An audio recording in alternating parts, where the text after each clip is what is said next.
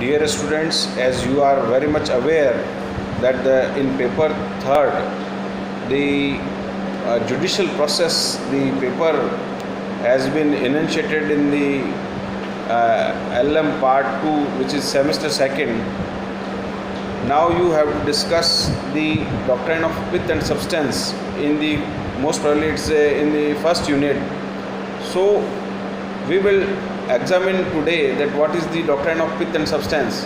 and before examining the doctrine of pith and substance, first we will discuss that what is the meaning of judicial process and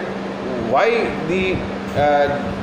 process of judicial process is necessary for lawyers and why it is necessary for law students, for academicians, why it is necessary. So as you are very much aware, and I know that you have earlier studied in jurisprudence about the Julius Stone. What Julius Stone has said that jurisprudence is lawyer's extraversion, meaning thereby a lawyer must know each and everything. A lawyer must know philosophy, a lawyer must know psychology, a lawyer must know political science and each and every aspect of the law. So it is the judicial process is, you can say that it is inner part of the interpretation or the constitution. So you have to read the process or judicial process in that way. And in the first instance, the doctrine of pith and substance has been given in the first unit.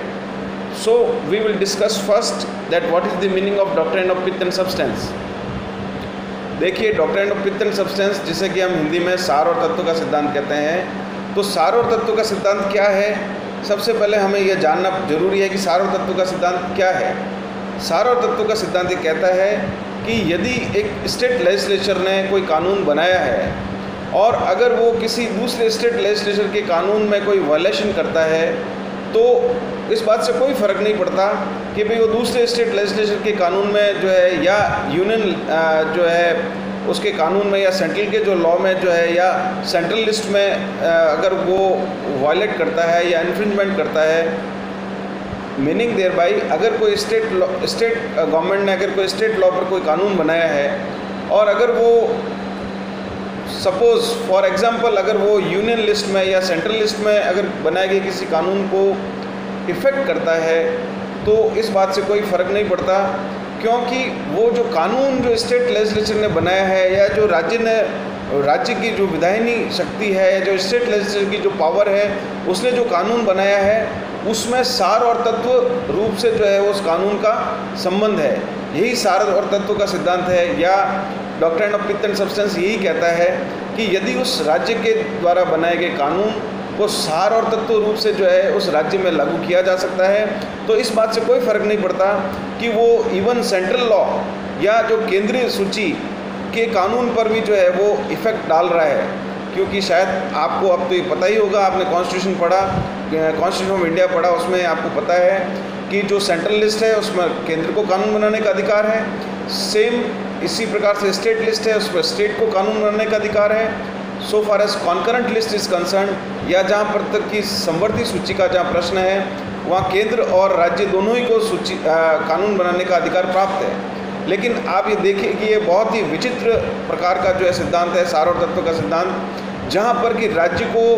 अगर उसने कोई कानून बनाया है और वो तत्व रूप से और सारो रूप से जो है वो उस राज्य के अंदर जो है लागू होता है, तो इस बात से कोई फ़र्क नहीं पड़ता है कि वो जो सूची है, चाहे वो केंद्र की सूची ही क्यों ना हो, अगर उसने राज्य ने कानून बनाया है तो भी वो लागू होगा। मैं आपको इसका जो एग्ज़ाम्पल है, आपको एक लॉ के एक जो है एक जो जजमेंट है उस जजमेंट की सहायता से आपको और जो है क्लियर करना चाहूँगा। हालांकि ये जजमेंट जो है प्रिवी काउंसिल का है और वो जजमेंट है Praful Kumar versus bank of खुलना, और इसकी साइटेशन है AR 1947 प्राइवी काउंसिल पेज 60। इस Praful Kumar versus bank of खुलना के केस में जो है बंगाल मनी लेंडर्स एक्ट 1940 पारित किया गया था, और बंगाल मनी लेंडर्स एक्ट जो है 1940 के जो प्रोविजंस थे, वो प्रोविजंस ये कहते थे कि अगर कोई जो है बंगाल प्रांत में कोई ऋण लेना चाहता है, तो उन्होंने ऋण पर जो एक ब्याज था या जो इंटरेस्ट था उसकी एक सीमा फिक्स कर दी कि भाई इस जो है इंटरेस्ट से अधिक आप ब्याज नहीं ले सकते। अगर आप इससे अधिक ब्याज लेते हैं तो फिर जो है वो अनकॉन्स्टिट्यूशनल होगा या गलत होगा, या स्टेट के जो बंगाल मनी लेंडर्स एक्ट है 1940 उसके विरुद्ध होगा। तो इस पर जो है इसको चैलेंज किया गया। जो साहूकार थे, जिन्होंने जो एक ऋणदाता थे, उन्होंने इस एक्ट की जो है वैलिडिटी को चैलेंज किया और इस आधार पर चैलेंज दिया कि जो बंगाल लेजिस्लेचर की जो लेजिस्लेचर जो पावर है वो उनकी लेजिस्लेचर पावर से बाहर है, क्योंकि ये यूनियन लिस्ट का एक सब्जेक्ट है। और उन्होंने कहा कि भाई इसके ऊपर जो है केवल केंद्र को ही जो है कानून बनाने की शक्ति है। तो इस पर जो है प्रिवी काउंसिल ने निर्णय दिया कि चूँकि यह एक्ट जो है वो प्रांतीय विधानमंडल की विधायी शक्ति के अंतर्गत है, और क्योंकि इसका सार तत्व या मुख्य उद्देश्य राज्य सूची का जो विषय है वो विषय ऋण तथा ऋणदाता से संबंधित था,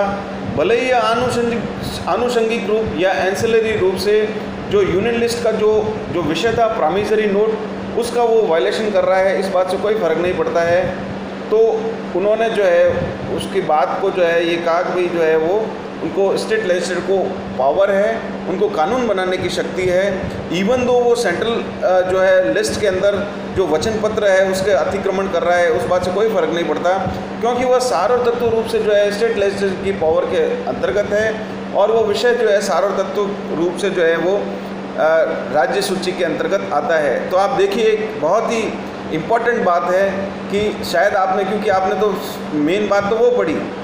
क्या बात पढ़ी आपने कि भाई स्टेट का अगर कोई लॉ बनाना है तो वो स्टेट लिस्ट के अंदर जो लॉ है वो स्टेट गवर्नमेंट बनाएगा, जो सेंट्रल के अंदर लॉ बनाना है वो सेंट्रल गवर्नमेंट बनाएगी, और कॉन्करेंट लिस्ट के अंदर जो है लॉ अगर रेपग्नेंसी होती है स्टेट के और सेंट्रल के मध्य, तो वहाँ पर सेंट्रल लॉ के द्वारा अर्थात जो राज्यसभा है उसके द्वारा बनाया गया कानून ही सर्वोपरि प्रभाव रखता है। लेकिन doctrine of pith and substance में, और मैंने आपको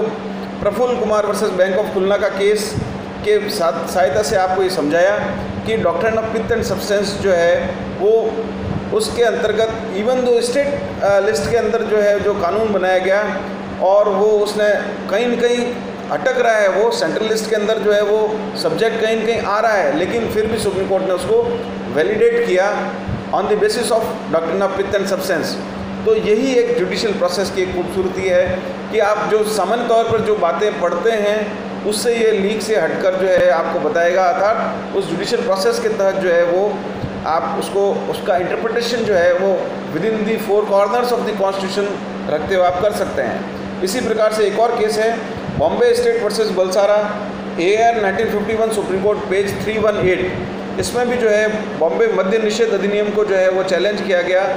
और ये कहा, इसको चुनौती दी गई कि ये जो सेंट्रल लिस्ट है इसमें जो वर्णित विषय है मादक द्रव्यों के आयात निर्यात, अर्थात जो लीकर है उसका जो इंपोर्ट एक्सपोर्ट है वो बेसिकली सेंट्रल लिस्ट के अंदर आता है और उसका अतिक्रमण करता है। लेकिन सुप्रीम कोर्ट ने इस एक्ट को भी वैलिडेट किया क्योंकि उनके अनुसार एक्ट का जो मुख्य उद्देश्य था वो राज्य सूची से संबंधित था, न कि केंद्र सूची से संबंधित। तो जहाँ पर कि राज्य सूची से संबंधित जो है अगर उसका मुख्य उद्देश्य है कानून बनाने का और वो सार और तत्व रूप से जो है यदि वो राज्य सूची में लागू होता है तो उसको राज्य सूची के अनुसार ही इंटरप्रिटेशन जो है वो किया जाएगा। तो आप इन दो केसेस की सहायता से इस doctrine of pith and substance को समझा सकते हैं, जो कि ये कहता है कि अगर उस राज्य के अंदर जो है वो सार और तत्व रूप से जो है वो कानून लागू होता है तो स्टेट लेजिस्लेचर को वो कानून बनाने का अधिकार है, भले ही वह सेंट्रल लिस्ट या जो यूनियन लिस्ट है उसके किसी विषय को वो कहीं न कहीं प्रभावित कर रहा है, इस बात से कोई फ़र्क नहीं पड़ता है। Thank you.